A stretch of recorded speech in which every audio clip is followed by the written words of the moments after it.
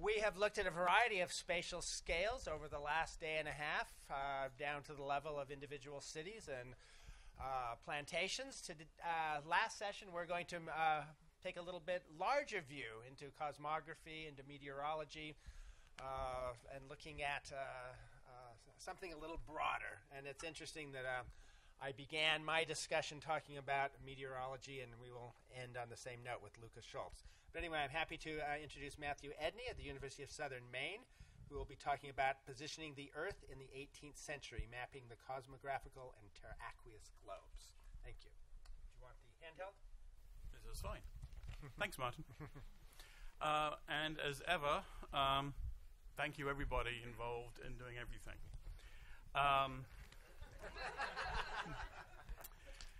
So this project has stemmed from a realization in editing Volume 4, co-editing Volume 4 of the History of Cartography.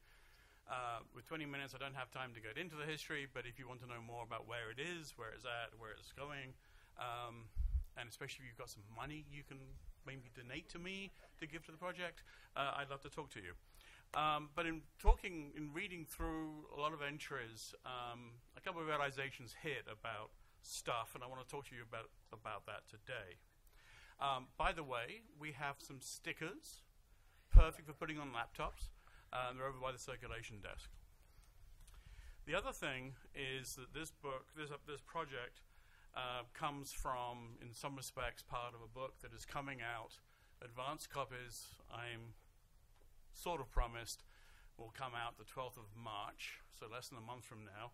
If you want to buy a copy at 20% off, there are forms back there. Okay, enough of that stuff.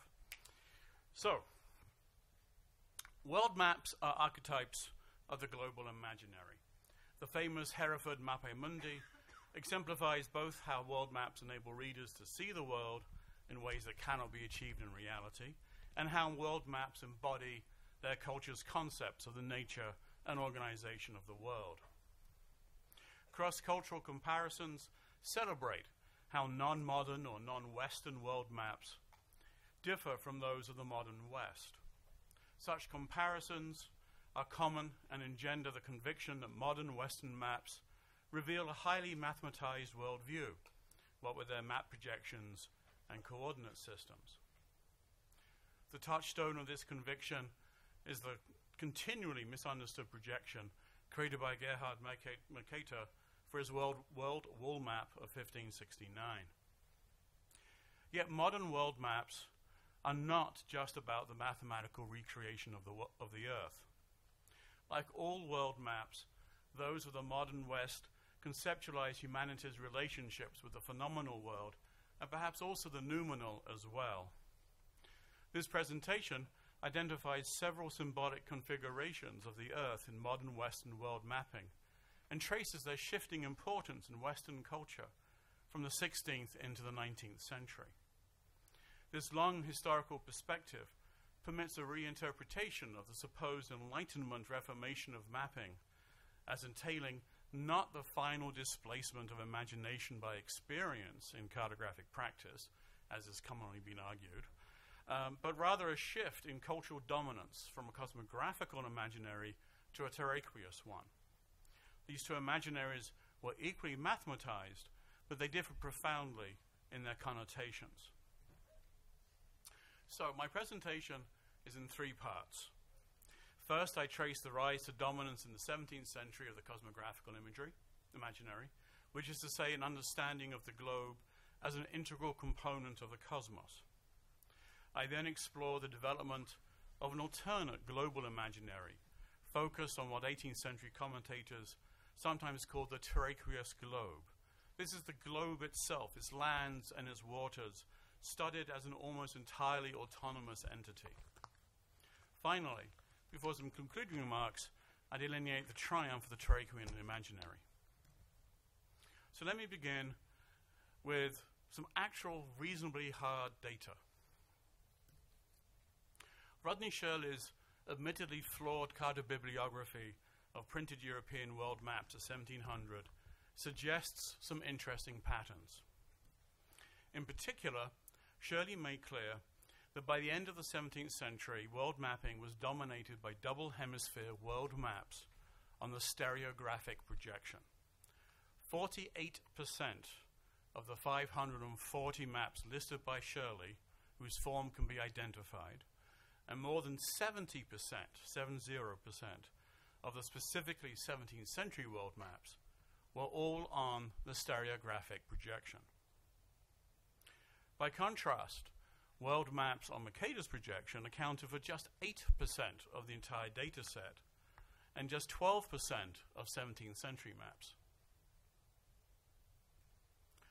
The massive increase in the number of published world maps after 1600 stemmed from the expansion of printed geographical discourse, as epitomized by Dutch atlas production.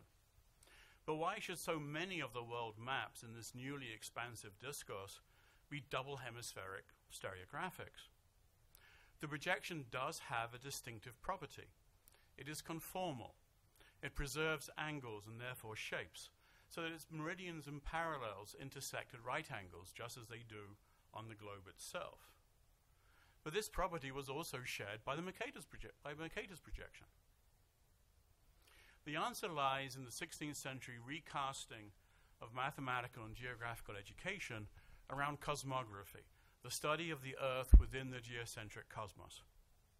Indeed, the terrestrial sphere was understood to be influenced and geometrically structured by the celestial sphere. The Earth-Sun relationship defined the 5 Aristotelian zones, the frigid poles, the torrid tropics, and in between the temperate latitudes, and the distribution of fauna and flora therein. Latitude and longitude originated as a means to locate stars in the celestial vault, and it was the ancient Greek philosophers who transferred meridians and parallels from the skies to the globe. Moreover, latitude and longitude were determined by astronomical observations. By the end of the 16th century, cosmographical studies promoted the publication of matched pairs of celestial and terrestrial globes as the basis for geographical and mathematical education. The armillary sphere in between physically modeled the geometrical equivalences between the Earth and the heavens. In his highly influential Cosmographicus Liber, first published in 1524, Peter Appian included the Speculum Cosmographiae, or mirror of cosmography, which mapped the northern hemisphere of the Earth on a stereographic projection, which is to say, in the same manner that astronomers had since antiquity mapped the heavens. Appian added fulvels, the little movable paper bits, to turn the Earth into an instrument in the same way that the astrolabe instrumentalized the heavens. This is the first printed terrestrial use of the stereographic projection. These cosmographical concepts came together in the innovative world map that Romuald Mercator added to a 1587 edition of Strabo's Geography. The division of the Earth into 2 east-west hemispheres had already been accomplished by some geographers so as to emphasize the old as opposed to the new worlds. Romuald now applied the stereographic projection to this division and further signaled the cosmographical connotations by including a small armillary sphere in the upper spandrel. The map gained wider circulation and influence when Romuald used it to help complete his father's atlas in 1595. The cosmographical resonance of the equatorial aspect stereographic double hemisphere world maps was established beyond doubt by the practice, first marked in print as early as 1610, of adding the line of the ecliptic as copied from terrestrial globes. The ecliptic, which is the line traced out by the sun as it appears to move from solstices at the tropics through equinoxes on the equator, was crucial for using terrestrial globes to model the sun's movement. Celestial globes featured the ecliptic as the basis for one of the 2 systems of celestial coordinates. And both kinds of globes mirrored the ecliptic in the zodiacal calendars placed on their horizon rings. The presence of the ecliptic on double hemisphere world maps, even if highly formulaic, intimately connected the Earth to the geocentric cosmos. Moreover, the line of the ecliptic was added only to double hemisphere stereographic world maps. In the highly allegorical practices of 17th century Dutch geography, the spandrels left between the two circles of the hemispheres in the map's rectangular frame were filled with generally cosmographical imagery. The 4 continents, the 4 elements, the 7 planets, the 4 seasons, celestial hemispheres, and maps of the moon and the sun. On Jan Blau's 1662 map, which is on display as well, from the first volume of the Atlas Major, we see the 4 seasons across the bottom and the 7 planets across the top. Note that this version of the map, reproduced by Shirley, included the line of the ecliptic, which is lacking on the Ocean Map Library's 2 copies. In the 18th century, English and some French geographers replaced the allegories with actual astronomical diagrams. But even as the steadily shifting aesthetics of the 18th century steadily eliminated the overtly decorative elements on world maps, the continued importance of globe study meant that the use of the stereographic projection for world maps, together with the line of the ecliptic, still positioned the Earth within the cosmos. There were, of course, other ways to understand the globe in the early modern era, other than just as an integral component of the geocentric cosmos. The principal alternative was to construe the Earth as a terraqueous globe, as an autonomous sublunar entity. Rare in the 17th century, the overt focus on the terraqueous globe was increasingly expressed over the course of the 18th century. The abandonment after 1650 of the geocentric model of the cosmos was manifested in the removal of the ecliptic from world maps by more philosophically inclined geographers, as Guillaume Delisle did in his world maps of 1700 and 1720. With this subtle act, these geographers made a profound statement about the Earth's displacement from the center of the cosmos, with all the associated moral and metaphysical implications thereof. Although the weight of inertia meant that plenty of more popular works continued to show the ecliptic. A few geographers also reconfigured the hemispheres by preparing oblique aspect projections. By centering one hemisphere in Europe, usually on a capital city, they created a land hemisphere. The other formed the ocean hemisphere. Somebody pointed this out earlier. Such maps also lacked the ecliptic. In a map that's also on display, Nicolas Antoine Boulanger was explicit in 1753 that such mapping was a means to explore the Earth's internal architecture. Some geographers abandoned the stereographic projection altogether for other projections that depict the terraqueous globe's continuous surface without interruption. For example, in the 1680s, Jean-Dominique Cassini used the azimuthal equidistant projection to plot newly determined longitudes on a floor at the Paris Observatory. In 1742, Philippe Boache used the same projection to map the global interconnectedness of his supposed chains of mountains. And of course, there was Mercator's projection. Mercator had intended his projection to aid navigation, but it was not readily accepted by practical mariners until 1800 or so. Some geographers used its marine connotations to make nationalistic arguments about burgeoning maritime empires.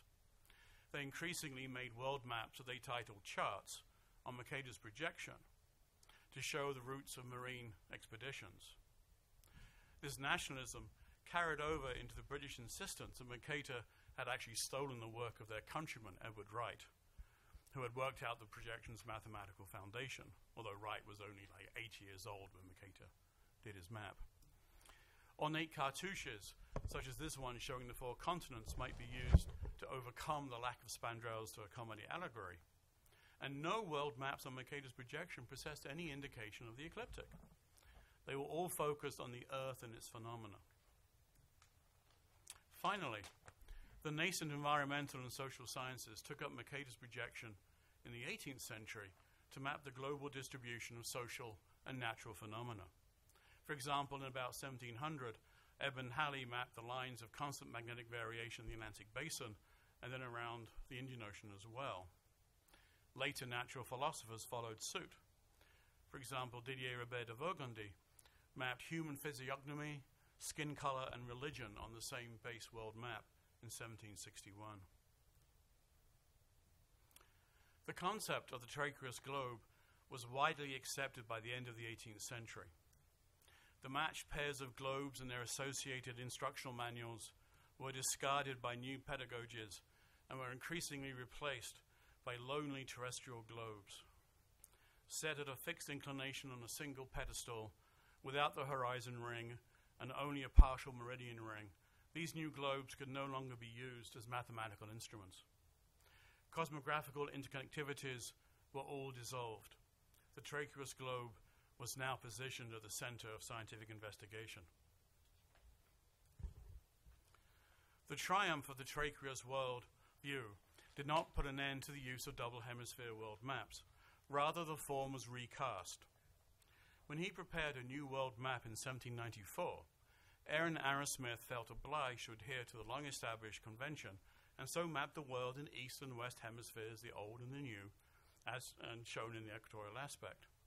But he replaced the stereographic projection with what he called a globular projection. This was not conformal, so the meridians and parallels do not intersect at right angles. But Arrowsmith argued that it provided a better representation of the globe of the Earth because it produced much less distortion around the limb of each hemisphere.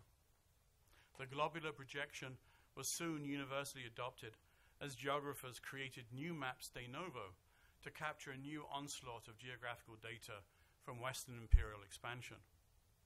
Nor was the ecliptic reinserted into these new world maps. Furthermore, the spandrels of a double hemisphere map still offered wonderful graphic possibilities that could not be passed up. By the 1830s, they were filling up with a ranked arrays of mountains and rivers in either hemisphere that emblematized a systematic empirical study of the natural world that had been popularized by Alexander von Humboldt. Ethnographic imagery also could be included, especially as imperially minded classifications of distinct races were promulgated. The result was a complete focus on the terraqueous globe and its physical and social constitution, and a variant of this map is also on display. Mercator's projection continued to be used to show global distributions of physical and social phenomena, especially under the influence of Heinrich Berghaus and his crucially important Physikalische Atlas of the 1840s. This example from the parallel physical atlas by Johnston included Humboldtian-style diagrams of the distribution of plants and mountain chains. But the projection really came into its own under the impetus of imperial and geopolitical change, becoming the projection of choice for mapping the world of global marine empires. The results at the end of the century, especially with respect to the British Empire in conjunction with the Victorious Jubilee, are now well known. We've already seen this map today, but are really only highly decorative instances of a long-standing tradition. The two projections, with their distinct connotations, the maritime geopolitics of the Mercator and the physical character of the globular Earth, coexisted throughout the 19th century. General atlases contained both kinds of world map. I've seen this practice as early as about 1780 in Antonio Zata's Atlantic Novissimo, and it extends into the 20th century. A precise history of this practice is yet to be written, especially in terms of the respective symbolic refinement and ultimate collapse of the two map forms into one. The coherent, comprehensive, and singular globalized worldview of the early 20th century would not last long, however, and it was certainly challenged by geopolitical shifts around World War II. The repositioning of the Earth as a terraqueous globe, unique unto itself, did not completely do away with the older cosmographical understandings. In particular, the cosmographical division of the Earth into the 5 Aristotelian zones resurfaced in the climatic determinism that sustained imperialistic sentiments. As exemplified in his remarkable 1887 map by Levi-Yagi, the 5 zones were used to define not only the distribution of flora and fauna, but also to demarcate global regions appropriate for the settlement of peoples of European stock. Under Lamarckian conceptions of evolution, The torrid zone was interpreted as a region of danger to Europeans, where the incessant heat and enervating humidity would make them go native. Only the northern and southern temperate zones were suitable for the white race. Overall, the Enlightenment appears as a period of transition between the peak cosmography of the 17th century and the 19th century triumph of the Terraqueous globe. Long supposed to have been an era in which science replaced art in mapping, the Enlightenment is actually revealed as a period when, in addition to many other contingent factors, the dominant worldview transitioned from one global imaginary to another. Thank you.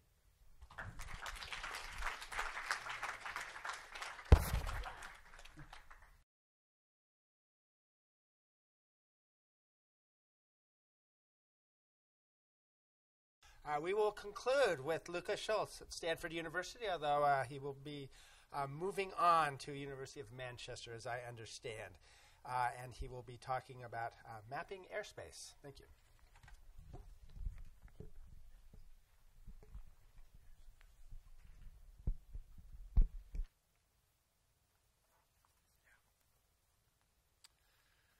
Thanks a lot.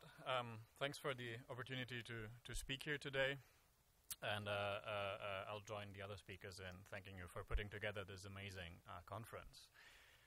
Most of the cartographic language that we have engaged with over the last few days emphasizes the horizontal. It is centered on the crust of the Earth as the foil of the cartographer's cultural, political, economic, and natural imagination. And this is in line with a dominating trend of historians nowadays who are continuously expanding the spatial scope of their studies in a horizontal movement, the emblematic example of which is perhaps global history. Now, in recent decades, a growing body of literature has begun to discuss the human exploration of the atmosphere and outer space in a distinctly vertical dynamic. And in this talk, I would also like to adopt a vertical perspective and examine how cartographers engaged with the gaseous sea that envelops the globe. Now, the time between 1500 and 1900 saw a number of important changes in how early modern contemporaries imagined the space above them, from the decline of Aristotelian meteorology to the first manned balloon flights. I would like to explore whether and how these developments found an expression in the cartographic imagination of their time. This is a new project, so I will not attempt to develop a comprehensive narrative or a linear narrative about the atmosphere's cartographic representation with a fairly limited number of examples. Instead, what I'd like to do is highlight several of the key themes that pervade the history of atmospheric cartography between 1500 and 1900. In all those cases, as you will see, the atmosphere plays a role as a medium of horizontal and vertical connection. Now, to begin, I think one example is some of the earliest examples are of cartographers who were particularly concerned with the atmospheric circulation. Because maritime surface winds powered what Greg Bankoff called Europe's Aeolian empires. Now, one of the earliest examples is the cosmographic map by the German humanist Peter Appianus from 1544. It's a fairly common format. It's a heart-shaped projection of the Earth's surface that is surrounded by 12 wind deities divided according to the Aristotelian schema. And it allowed to represent, and we've seen so many other examples of this on maps that actually have been shown today and yesterday. And they allowed to represent both the names of important winds and the cardinal directions. The image of wind blowing from a mouth also fit in with the common notion at the time that wind originated from closed chambers. Now, in the course of the 17th and the 18th centuries, winds were less and less frequently represented in personified forms. And some scholars, some art historians have taken that as a token for the decreasing importance of mythologic knowledge. In the 18th century, ocean wind maps become perhaps the most common context in which the atmospheric circulation was represented on maps. What you see here is a 1793 version of a map by Rigobert Bonne. It's called the Map of the Direction of the General Winds and Monsoons. As you see, the surface winds are represented in 2 dimensions. They're limited to the surface of the sea, where they were relevant for navigation, and the land surface do not have an atmospheric layer. Now, the wind directions are indicated through arrows and hatchings, which assigns them an important place in the visual hierarchy of the map. Now, this method of symbolization goes back to the earliest wind map, which is Edmund Halley's map of the trade winds from 1686. The language that Halley chose, where he represented maritime surface winds through pointed lines, was adopted by later cartographers, and it actually remains the preferred method of symbolization in interactive digital wind maps even nowadays. Now, some scholars of early modern meteorology have argued that the 18th century saw a gradual normalization of meteorological phenomena, with observers increasingly focusing on the regular and the global instead of the local and the exceptional. Now, I think the wind map can be seen as an early example for the simultaneous shift to the global dimension of surface winds and on their regular recurrence. However, an important difference between early and late modern understandings of the atmosphere is the early modern assumptions that events underneath, on and above the surface of the Earth were closely connected. Now, a good illustration of that is a map, and you can also see it in the case over there, titled A Recent Description of the Terrestrial Globe, which is an engraving showing a cross-section of the Earth and the atmosphere that has been created in Zurich in the 1690s by a physician and a local publisher, on which, unfortunately, we don't have much information. The map is dedicated to the states of Holland and West Frisia, which was the government of the leading province of the Dutch Republic, the County of Holland. And it references the imagery from Athanasius Kircher's Mundus Subterraneus, which was published a couple of decades earlier. Now, it's a remarkable specimen in several respects, but the reason why it caught my attention is that the space above the crust of the Earth depicts a variety of atmospheric phenomena and their interaction with the sea and with the forces in the interior of the Earth. As you see, the clouds delimit the visible phenomena, beyond which one can only see the sun and the moon. Now, this engraving is particularly interesting because it is one of the earliest maps to represent the air as a distinct spatial feature, marked with the letter R on the map. The map legend describes the air as composed of small dendritic particles, which is probably an early reflection of Cartesian meteorology and a turn to a corpuscular paradigm that sought to explain the structure of nature on the exclusive basis of a hypothetical morphology of particles and their combination. And it is actually quite possible that this rendition of the air was inspired by the illustrations in Descartes' Meteor, which has been dubbed an elegy of seeing and set new standards for the visual representation of weather phenomena. The map is also a good illustration of the classical and the early modern meteorologists' fixation with motion and disorder. The sublunary sphere was perceived as a space of disorder as opposed to the calmness of the ethereal spheres. And what we find on the map is a highly dynamic representations of storms, of wind, of rain, of smoke, of erupting volcanoes, and of streams of inflammable matter that emanates from the center of the Earth, complemented by a legend that emphasizes that everything we see is in motion.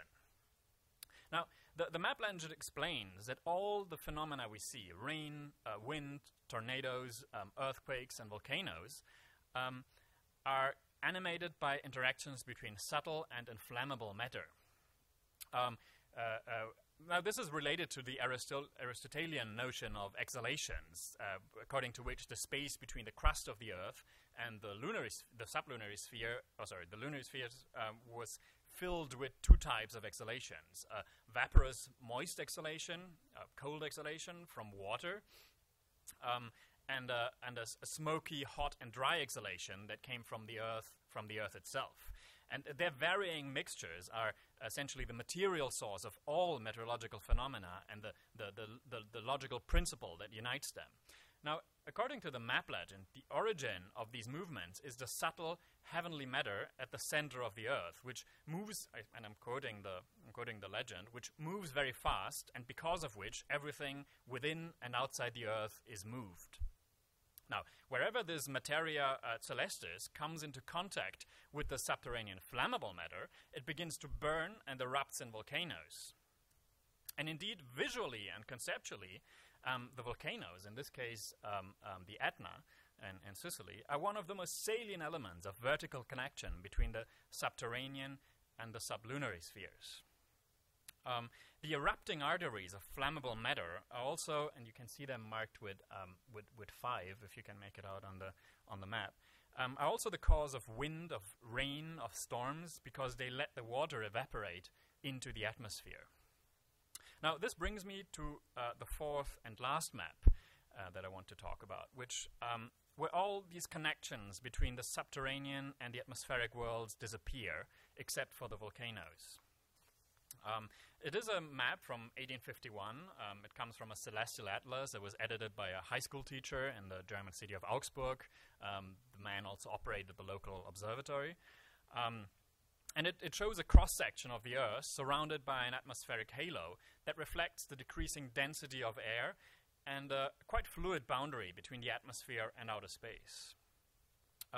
There's a noticeable contrast from the previous cross-section in the sense that it avoided the problem, which avoided this problem by limiting our range of vision with a clouded sky.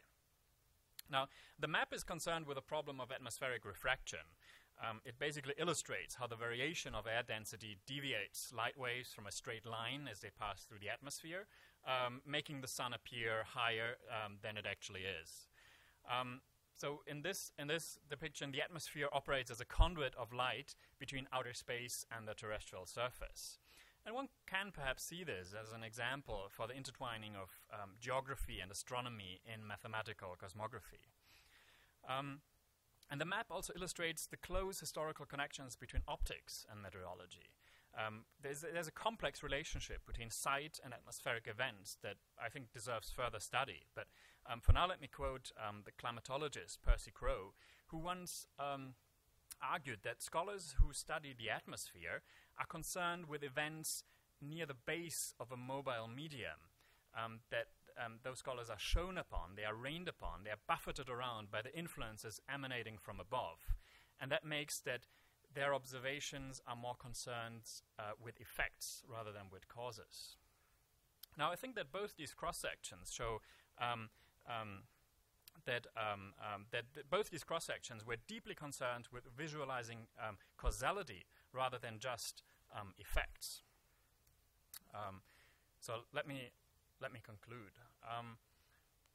Whether they show the atmosphere as wind deities, as wind patterns, as aerial particles, as a halo of variable density, the maps that we have seen show different ways in which cartographers imagined the atmosphere in its horizontal and vertical dimensions.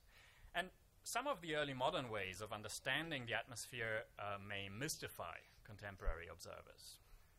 But I hope I could show that it is worthwhile to reflect more systematically on our visual imagination of the atmosphere. Even though, or precisely because, the current intellectual moment pushes us to think in terms of horizontal movements and connections. And perhaps cartographically, the atmosphere has never been more present than today.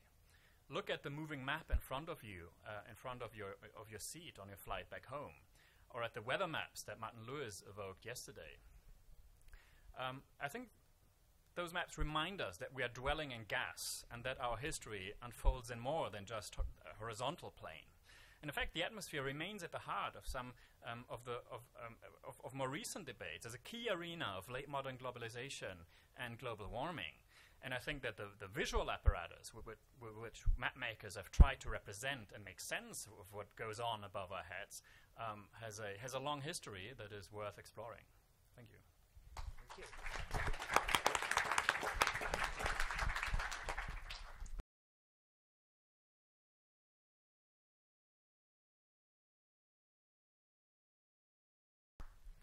have plenty of time for questions.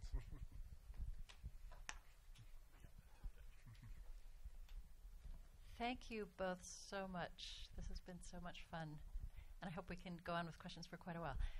I love it also that we have come full circle from the weather maps with which we started to the meteorology at the end.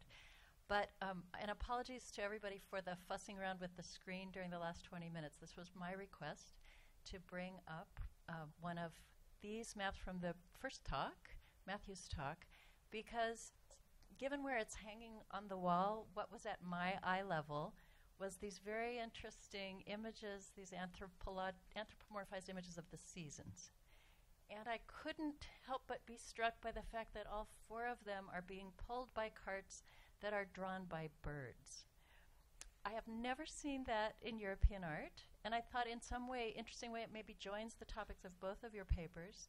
If there is some kind of iconographic gesture toward the fact that it's the winds that are moving, some kind of airborne force that's moving the seasons. And I wondered if anybody in the room, maybe Corin with your mythological background, or Sumati with your big visual archive, if anybody, including those of you who were speakers, has some ideas about that quite striking imagery.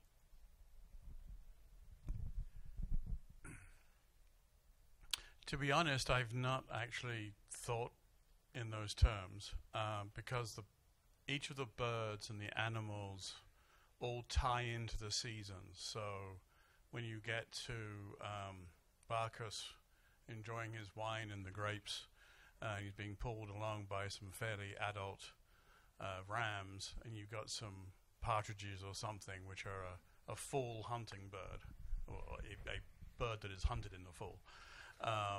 As opposed to the baby animals who are pulling spring at the far left.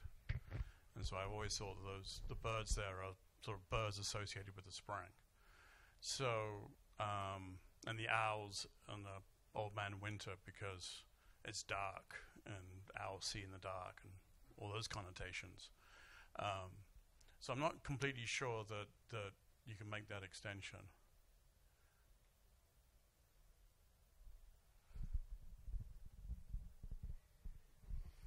Wowed everybody.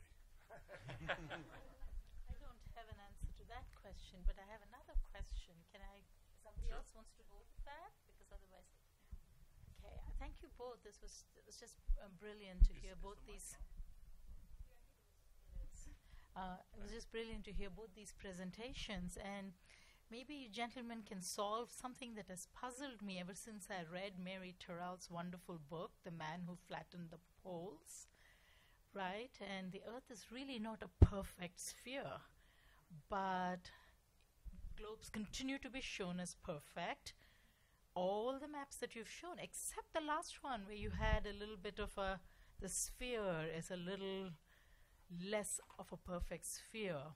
So how do we want to account, like this one, right? The sphere is not a perfect sphere. It's got all these emanations. It's still not flattened at the poles. So how do we want to account for this hegemony of the sphere, this perfect sphere?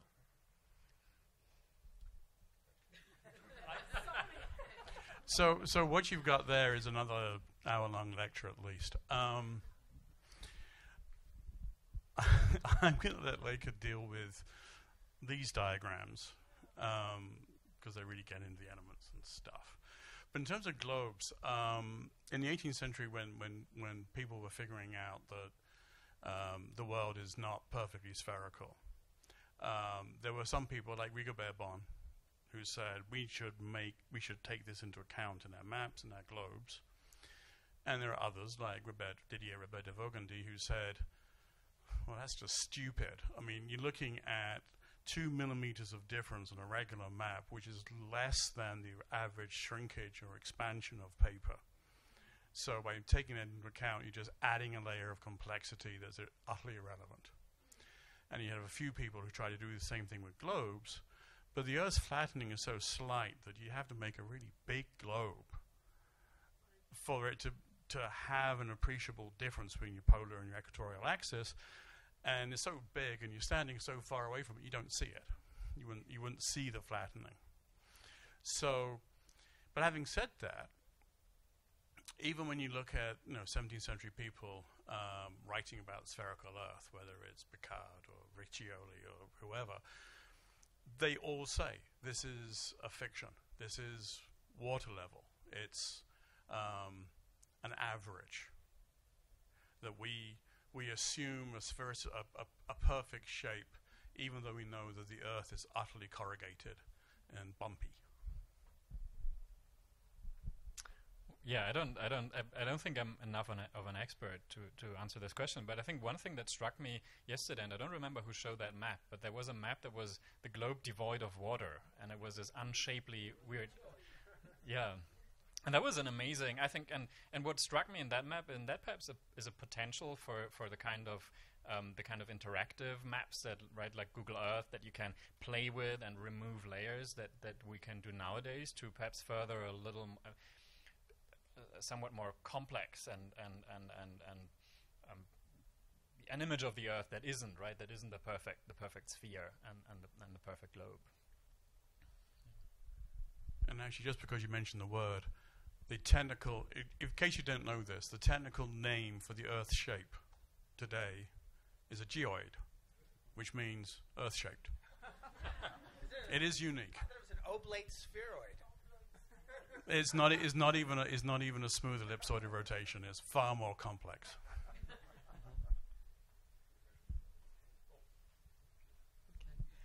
Thank you. Fascinating arc that and well done to all of you who imagined this and presented this for us.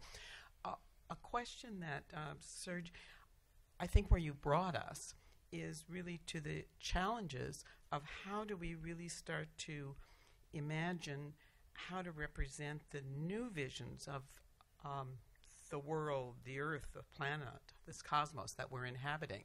Because we really are I think, in a time where we really do need to have new ways of understanding and representing it. And just two, so this is maybe where you're going, why you brought us together. And two things in particular come to my mind that are puzzling. How do we start to really represent? And one is this concept of the critical zone that is being, worked on. We have critical zone observatories, tiny in terms of the overall scale of, the planet, but critical for life forms, for human, existence, really, and life. And then the other broad concept is representations of and mapping of the Anthropocene, of this time that many of us feel we're living in. So making that transition, I mean, it's a whole other conference, but maybe you've taken us to the edge of it. So perhaps I can speak to your second question, which I think is fascinating. And in a way, I would have wished I could have pushed this further into the 20th and the 21st century, because then we get maps that are that I find really fascinating.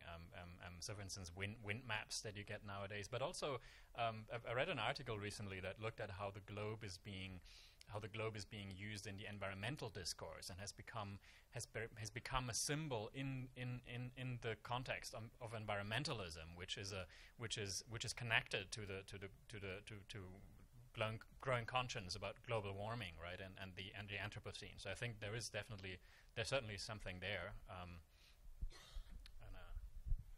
That actually brings up a really interesting point. There was a fun study several years ago of the use of maps in political rhetoric in this country that demonstrated, 95%, well, if not 100%, of the maps in Republican discourse, in label, badges for presidential candidates and so on. All of those maps are the 48 states. Maybe with Alaska, sometimes with the Hawaii, but at least the 48 contiguous states. Whereas all the map imagery used by democratic politicians, was a globe. Not, and this is before the more recent upsurge in climate change concerns, but it's definitely in terms of trying to argue a politics of that's globally aware. So, and the globe imagery is definitely proliferating in that sense. Yeah, can you hear? I've got 2% information on this, so it's enough to be dangerous. But I know during the 70s, in terms of studying the irregularities in the surface of the Earth's crust, there was a proposed theory that the net mass of the Pacific offset the net mass of the highest relief on the planet, which is the Tibetan Plateau, that those two masses compensated each other and affected Earth wobble. That was an idea that was further discredited, but it led to the discovery of the equatorial megashear, which is the northern hemisphere land mass as it evolved from Gondwana land when the concentration of the above surface continental masses of the Earth were more concentrated in the southern hemisphere, and now they're in the northern hemisphere.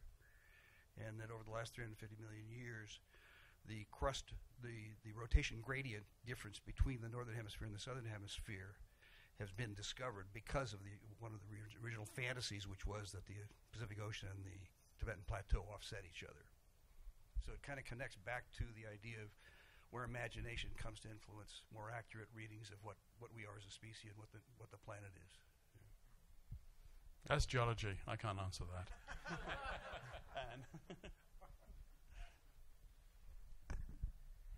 Thank you for two wonderful papers.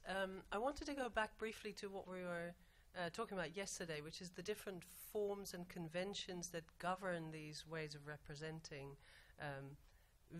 phenomena that are sometimes visual and sometimes are not. And I wondered, especially in this representation of wind, whether there you find, having looked at lots of different ones, whether you think there it is easier to let go of these conventions, or whether here there is actually some kind of creativity that is innovative. We were talking yesterday at the reception with Abby. I think she's not here anymore, right? She was saying that actually it's not possible to come up with new images because everything that you imagine is shaped by memory, right? Which is a kind of neuroscience way of representing it. And it seems to me that goes against the kind of creativity that is at work in representations of the wind. I just wondered what you thought about that.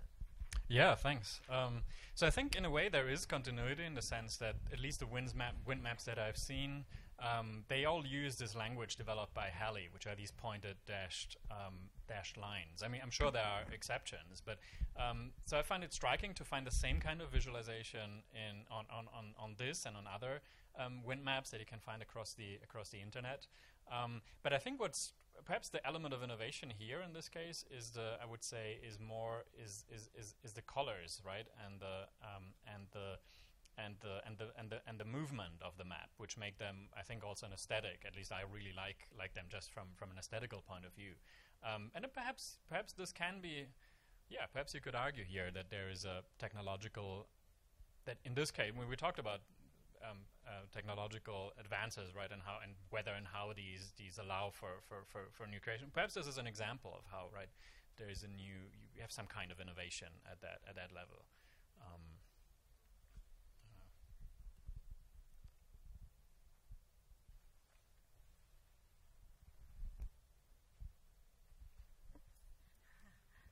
Hi, thank you for two great papers. I have a question for Luca. I'm very fascinated all these sort of air and wind, and a lot of the maps that we've been looking at over these 2 days, they talk a lot about ownership, and I'm just curious if in any of this you come across is there any assertion of ownership of this airspace? Recently, having moved back to Northern California, it struck me, I know in San Francisco you can own the airspace over someone else's house to preserve your view in the area. So I'm curious, thinking about ownership of land, are you seeing any of this carrying over to ownership of the atmosphere? Thanks. So not in the 17th century, not in the 18th century.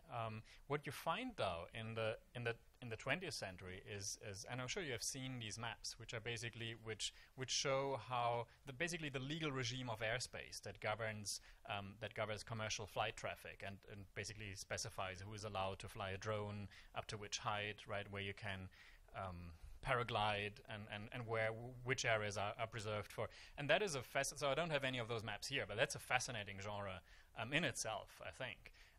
Now the notion of property of airspace, which we also tend to write, that is it's basically it's a legal history that starts with at the turn of the 20th century, right? With the rise of commercial of heavier than air aviation. Well, actually, I found examples from the early modern period, from the Holy Roman Empire, treatises on air law at the time. They don't use any cartographic devices for it, but the notion that the air is something that can be owned is actually much older than one would think.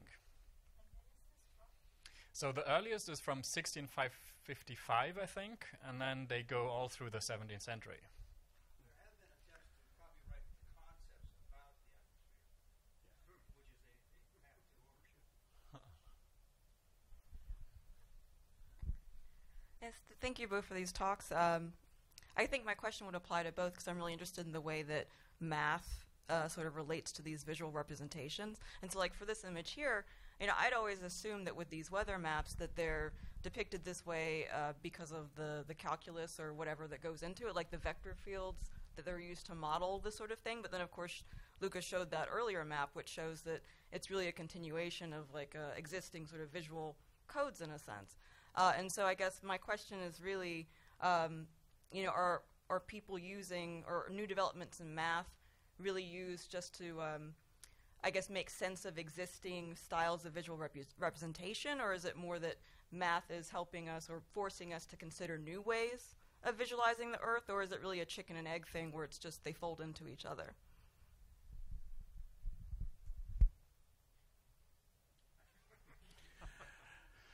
This is going way off topic from my paper, but right into the class I'm teaching right now. Digital designers like to talk about affordances. What does the technology afford the user that goes beyond whatever was actually intended for the technology to do? And I think that there are the way the graphic design, or at least cartographic analytical mapping design has been into recognizing the affordances of different kinds of cartographic symbols. So the line is something that is, for Halley, it's for the winds, is an automatic concept in the sense of this is the path that the winds track in the same way that you can prick the chart and keep the track of your route on the ship. And then issues of Jacques Bertin's visual variables, where he's talking about the different kinds of variables that you can apply to, well, the native people then start applying them to different kinds of data. So speed for moving stuff, speed, the width of the line, the color of the line, all suitable for representing good ratio data. So you can see in this, they're using multiple symbolic visual variables to map really just one dimension. Well, 3 dimensions. You've got location and then the speed of the wind. But they're doing it in a way that makes it very evocative. So there's some sort of there's an artistry in here beyond the basic math. So what I see in how people are doing this kind of work, which I don't do, but I know a few people who do, but not very well. It's more a sense of trying to take these now codified visual variables and try to apply them to the results of whatever data modeling you're looking at. So now it's a question of how you combine the visual variables. Anyway, I don't know if that answers the question or not.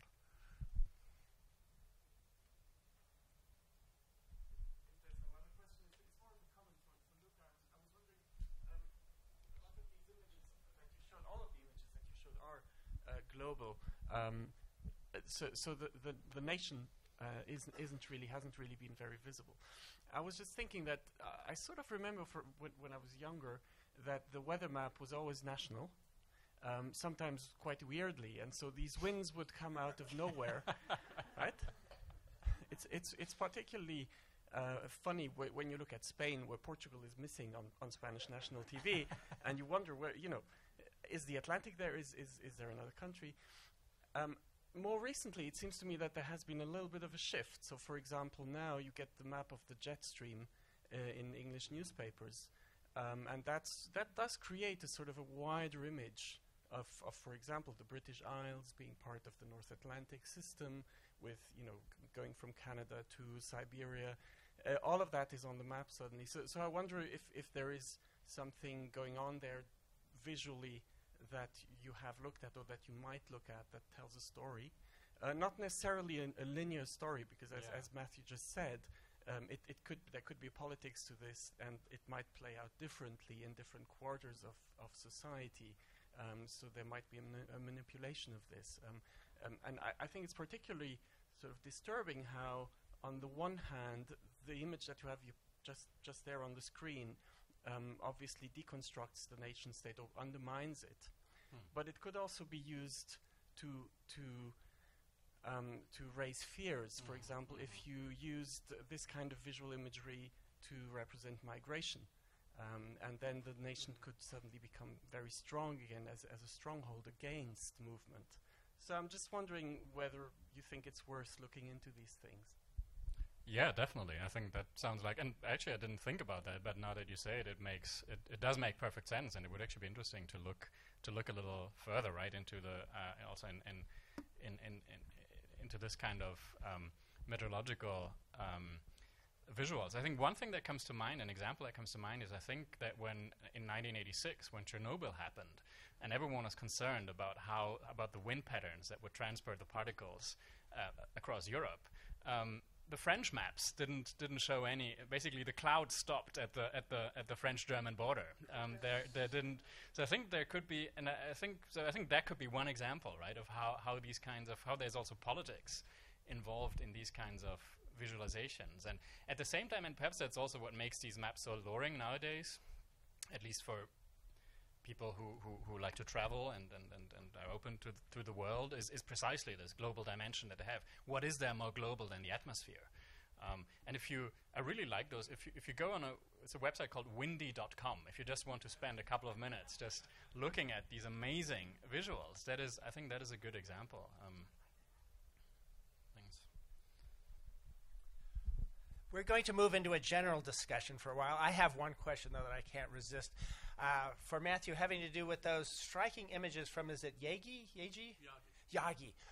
which really struck me that these ancient Greek idea of the five klima are still present. It brings to my mind what I sometimes tell my students is a recalcitrant nonsense. The prime idea I like to use is the notion that most educated Europeans thought the world was flat. I polled my students in the world history class just, a week ago, and I think 2/3 of them were taught that. One argued against her teacher and got in trouble for having the temerity to do so. But I'm just astounded that so long after Humboldt, we still have the idea, we don't have any notion of east versus west sides of continents, of oceanic currents. I mean, Lima, Peru is supposedly a hot plate, or elevation. I mean, this is right. Well, at this time, Europeans were moving into the high plateaus of Colombia in pretty large numbers. Soon they're going to be doing so in Kenya and what is now Zimbabwe. Was he aware of this, or was just simplifying grotesquely because underestimating maybe not underestimating, but viewing the intelligence at a pretty low level? Well, I think you put your finger on the issue when you refer to being in a classroom and 2/3 of your students were taught that medieval thinkers thought the world was flat, which recently, by the way, was resurfaced in a peer-reviewed article like 12 months ago, which I still can't believe. Because Yagi's geographical grammar was a didactic tool. It was part of a larger set of maps that are all quite different. And it's part of a classroom set.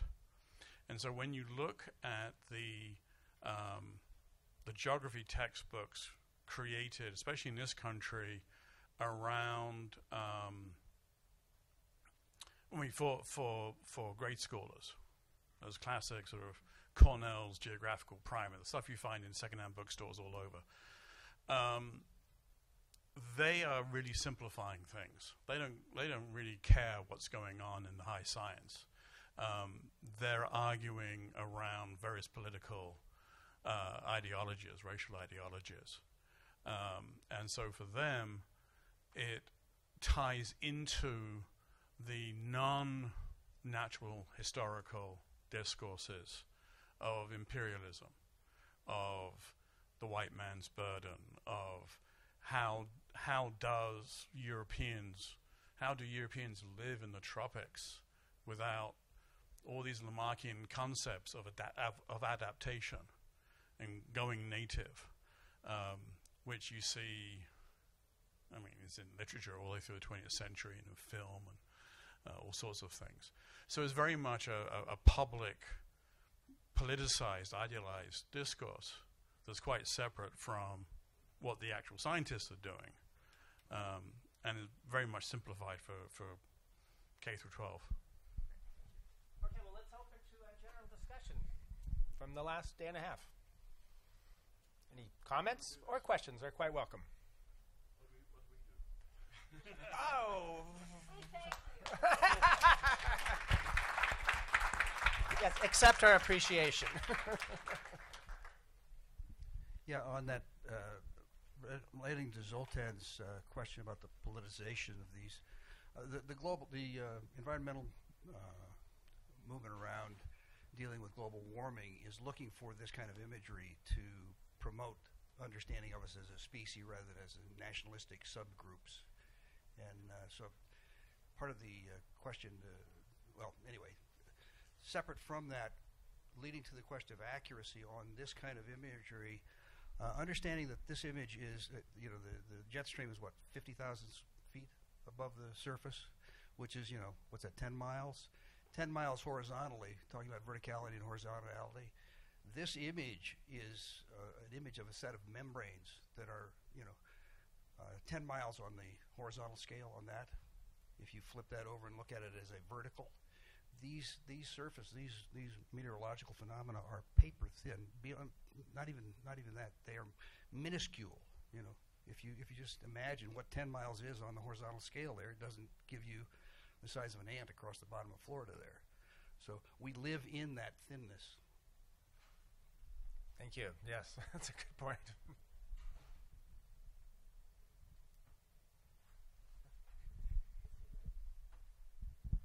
This isn't entirely general, but to Matthew, you mentioned the Vaugadny Atlas and how it started to map people by religion and color. I've looked at those atlases some, and little like beginner question, how unique is that? I mean, this mid-18th century map of mapping people like that, and by the way, immobile.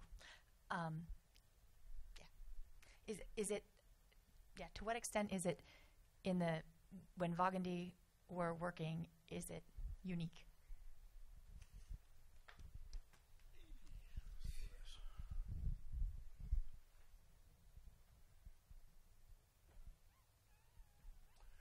I think it is fairly unique.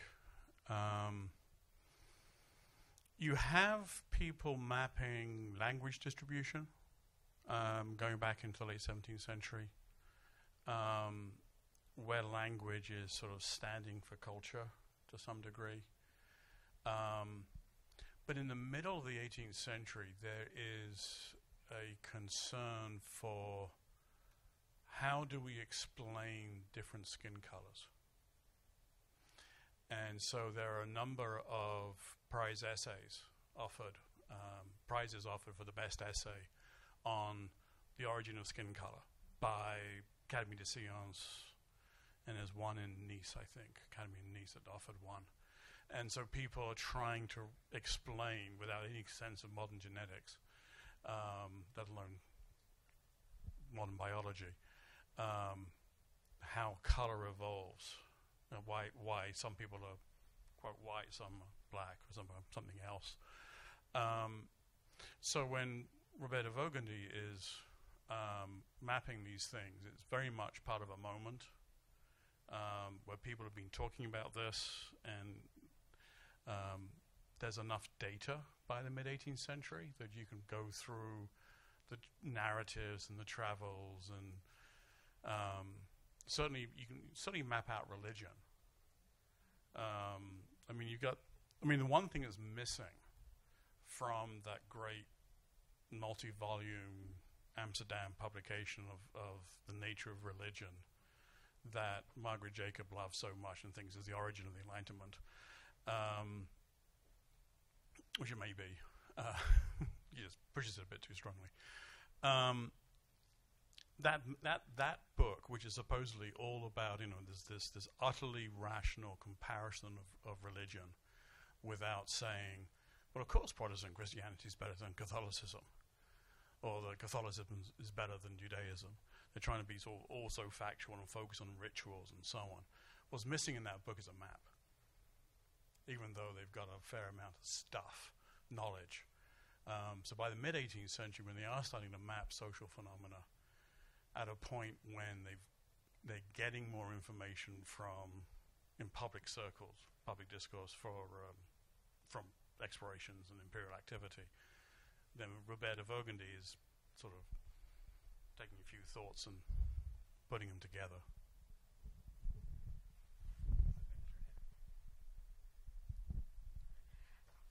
I want to go back to the big question, and something I'm struggling with when we all fill the what is a global imaginary when you do a call for paper with how do I connect through my research to the bigger question of what is a global imaginary.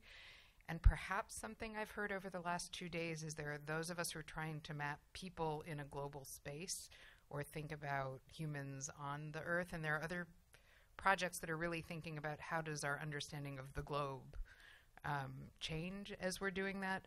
And so I'm just wondering what other kind of big transversals, because those seem to be two very different sets of questions. How do people connect on the Earth versus what do we understand about the Earth itself, the planet, the globe, all those very carefully done words. So that's just the question that I'm trying to mull right now. Would anybody like to take that up? Well, first, no? Why not? We're angels here to tread.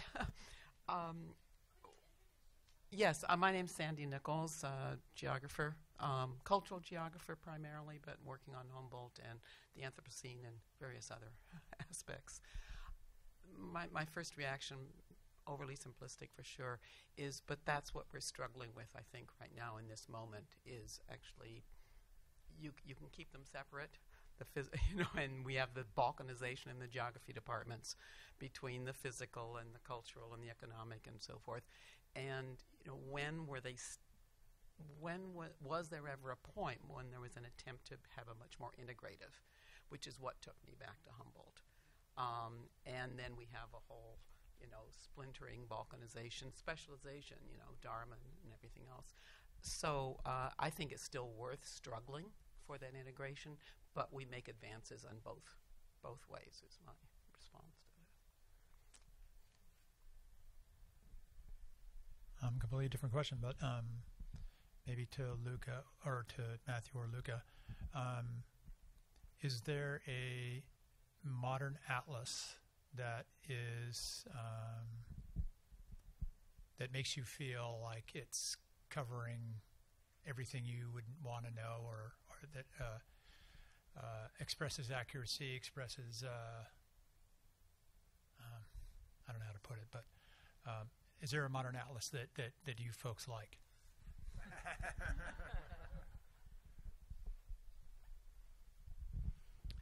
I have no idea. I don't really look at modern atlases very often, being an historian. So no, I mean, there's some really cool historical atlases which I really, really love. Historical Atlas of Canada, that of New Zealand, the recent one of Maine, and a couple of others, which are really trying to deal with indigenous peoples of those places, giving them a voice, trying to actually understand the nature of social variance, cultural variance within these countries and states. But in terms of contemporary world mapping, I don't know. Google? And I'll add, there's a fantastic historical atlas of Tibet. Is Carl Varevek still here? Unfortunately, I would suggest you take a look at Carl's historical atlas of Tibet if you love historical atlases, but probably most of you do. So actually, yeah, I wouldn't know about all-comprehensive master atlas for the contemporary age, but I definitely think that one thing to look at, which is quite exciting, is Google.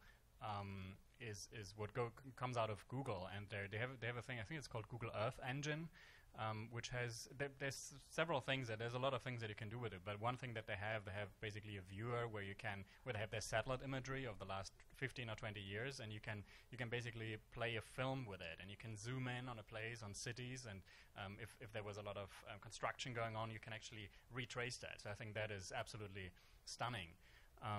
And then in terms of historical atlases, there is a lot that's being done, but I think one that I like in particular is called American Panorama, and it's a set of historical maps that address different questions in American history, but I think it's really well made.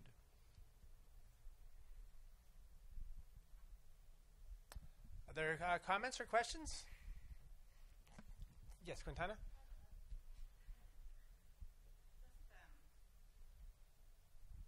I want to run with this idea of Google a little bit, not so much a question, but this idea of accuracy and Google, and I think Edney brought up about Lagos, how if you used Google, it would not help you at all when trying to find your way around. I've certainly had that case too, and it seems like on one hand it's very accurate, on the other hand, the maps that we've been looking at have a lot more information because there's text, there's interpretation, which Google Earth just sort of throws up on the screen, and you're supposed to figure out what to do with it. And some of that information is also very problematic. I know in Japan there was an issue where I guess they started layering historical maps on top, but that showed where the historically sort of outcast society lived, and then that was problematic because in theory, if you and your family still lived there, maybe you had been part of that group. So it's sort of interesting, looking way forward for us all working in these sort of further back areas, the sort of interesting point with Google Earth and, there's so much accuracy, but how sort of more or less interpretation can help or hinder us with that sort of approach to geography and mapping when you're just sort of thrown information at you without a lot of hand-holding for it.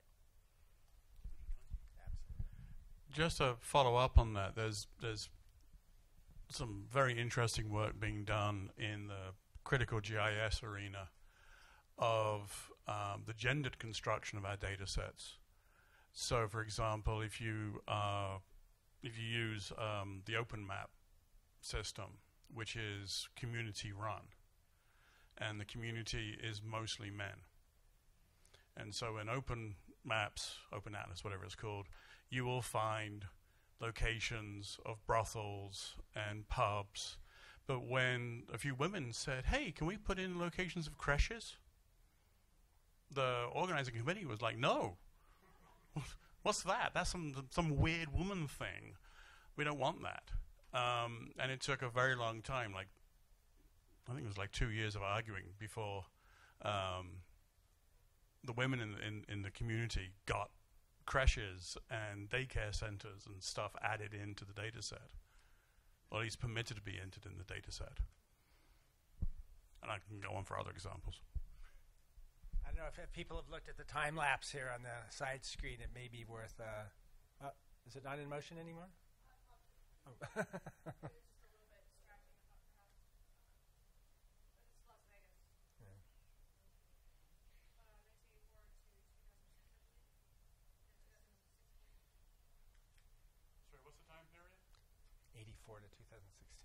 Yeah, 1984 to 2016.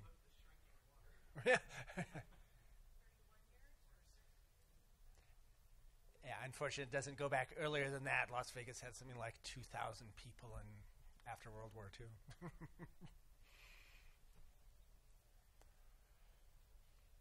Do want to have concluding comments?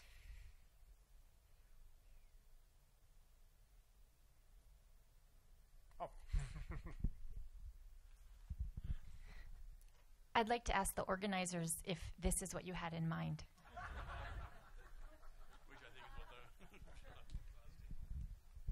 This is way better than anything we could imagine. Seriously.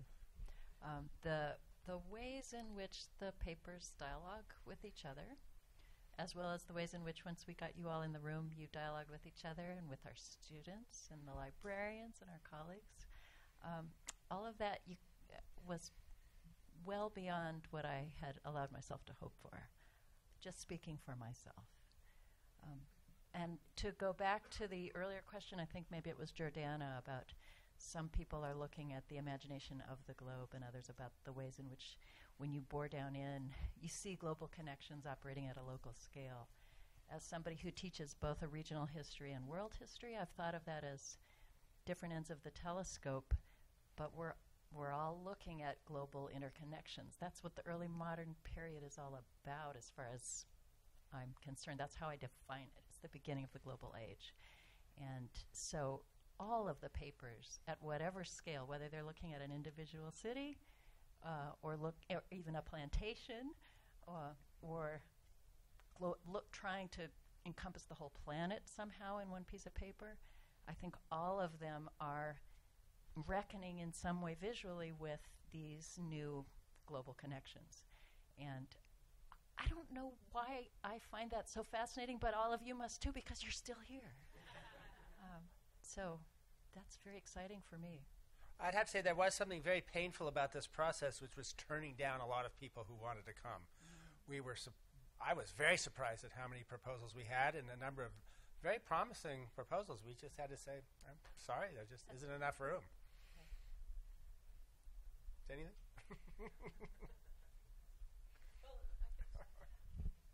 I mean, we decided not to have a kind of grand conclusion, but I think I totally echo what both of you just said. I mean, it was a shame to turn people down, and what we had was really exciting and a really wonderful set of papers in combination with each other. And the thing that struck me most as I was listening to the variety of the papers was the kind of ways in which different connections manifested itself, and they were not ever contrast but always in combination. So for example, the kind of connection between on the one hand art and on the other hand science. So neither of those are exclusive or contradictory, but there was a kind of, on the one hand, you know, our keynote speaker had art and going artfully global, the kind of art of mapping that we saw, the way in which maps appear in art, that seemed to be a theme, but at the same time that worked very closely with science and the technology of mapping and the ways in which accuracy came into it, but also how different technologies created different ways of representing that. So different art appeared on the basis of different technologies. So those two worked together. And then on the other hand, the kind of the nexus of the spectrum of the kind of epistemology. So how do we know things, and what are the things we don't know, and how do we represent those, and how do they become a kind of thing, the terra incognita, the kind of wavy lines, the ways in which knowledge and the absence of knowledge are represented, but on the other side, all of the different forms that take. So the kind of form and genre, the ways in which fantasies are expressed, the kind of linguistic range, which again works closely together with what do we know and how do we represent what we know. And so those two things appeared for me very clearly, but then next to that was this very powerful presence of power. I mean, power really appeared very, very visibly in a number of the papers, and that power and the ways in which power is violence was very striking to me. So the ways in which creating a map is at the same time also a violent act of not representing things or appropriating knowledge and experiences, and the fact that some of it is represented and some of it is written out of the story is extremely painful to realize. So I think the violence and power of that is for me, that was a really striking insight. But through all of that, for me, as somebody who works on material culture, was the materiality of it. And I think that was, having all of this happen in this room with these maps right around us, both the technology and art of it, the forms of it, the epistemology of it, but seeing the colors and the sizes and the shapes and the texture of it with the big screen. I mean, I think having the material side so present made this a conference like no other. I think having it in a library, which meant we couldn't have coffee, that may have been, a downside, but the upsides were way out, much more powerful. And I thought, for me, that was all a very, very happy experience. And I think one of the things we were meant to do up here is to thank the people who made this possible. Right? And I think that's something we want to recognize. The center has been absolutely amazing to make this possible for us.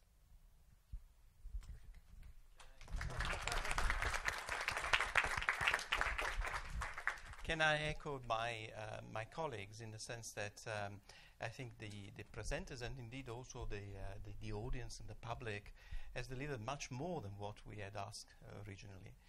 In many ways, it makes our life more difficult because we started with an idea that had a coherence, and now it's an idea that is expanding and moving, very similar to those currents. And in fact, the global imaginary, I have a week dedicated. My students have a week imposed on them in my course on globalization, on the global imaginary. I somewhat borrowed that. Because, and I'm very happy that we ended up with the present, because very much the condition of globalization, you might say, or the end result of a process, is considered both in real terms, but also in the ways in which it is truly imagined, and today also in which the ways in which that imagination is used politically. And that, I think, is something that, as Anna was saying, we kind of approached in very different ways. But I have a kind of couple of points. One thing that struck me was that the kind of knowledge creation, the kind of epistemic effort of creating new conventions, for instance, you might say, for instance, the conventions of weather mapping that are actually created very much in the late 19th century are expressed through newspapers and therefore have a national, very often a national way of representing. In many ways, to me, looked like as the beginning of creating a lacuna. So in the same moment in which you start creating new ways of expressing knowledge, you create also the opposite way. You create a new way of thinking creatively, of thinking, we use the word novelty, and indeed to allow that imagination to run and create perhaps an imaginary, although there's slightly different things. So the relationship between the two, I think, is an interesting one that is being examined in very different ways in different papers. The other thing, and again I echo what Anna was saying, the specific location being in a library, but also in a center that relates to maps, and having colleagues also from a variety of disciplines, considering very different methodologies, but also very different, what a historian would say, different sources, and so going into literature, but going into also meteorology, going into a more theoretical understanding of things, and the variety of material that we have covered, from the world of the Brontes to the ephemera that we had yesterday in the keynotes. I think that allowed, I think, a span, a breadth of points of view that I think is quite unique. It can only be achieved in a place like this in many ways, and that I think is part of the success. And of course, I would like to thank in particular Karen and Martin, because they have been really the driving force here at Stanford in making all of this possible. And it is the conference, the intellectual stimulus that we had, but also what you see in terms of what the the center, and I thank very much, of course, the center and its director. Allow all of these is a wonderful combination of things that I think has allowed us over a fairly short amount of time, just 1 day and a half, really to achieve a lot. I learned a lot for sure, but also I think my imagination's being rekindled.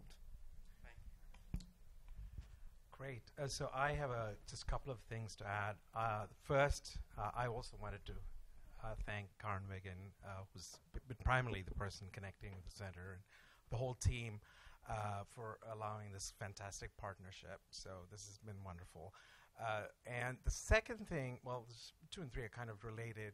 I want to thank all the participants because you've really enriched the center, and that's fantastic. So and the thing I think, the little thing, it's not little, but the thing that will go on for a little while is all your intellectual contributions that are on our walls right here. So that'll go on for another 5 months at least, and then hopefully we'll put it up on the internet as a companion. But I just wanted to make sure to mention that as well. So thank you. And I would like to especially thank the participants whose native language is not English, and or who flew from far away to be here. We in Stanford don't usually think of ourselves as being at the center of an empire, or we're not quite Paris or London, but we have just experienced what it must feel like to be in the metropole of a big intellectual enterprise. And it must take a great deal of work fighting jet lag and a second or third or fourth or fifth language. Thank you so much, because without your expertise, these beautiful images would just be beautiful images. We wouldn't know how to read them. And that deep cultural literacy that it takes to understand a map is one of the biggest gifts that you've given us. I haven't had the energy to take notes because I'm totally absorbed in what I've seen. So I'm really glad you all left us papers as well. And I hope that people in the audience who are interested in following up on any one of these will approach the author. They are the ones who can give permission, but all of these have been drafted, and let's hope they see the light of day for a wider audience at some point. It feels like maybe with that we should pull this to a close, although it's painful to end. I've really enjoyed this enormously, and I think everybody else has too. Final kudos to Charlotte, who has really carried a heavy load pulling all this together. And to all of you. Domo arigatou.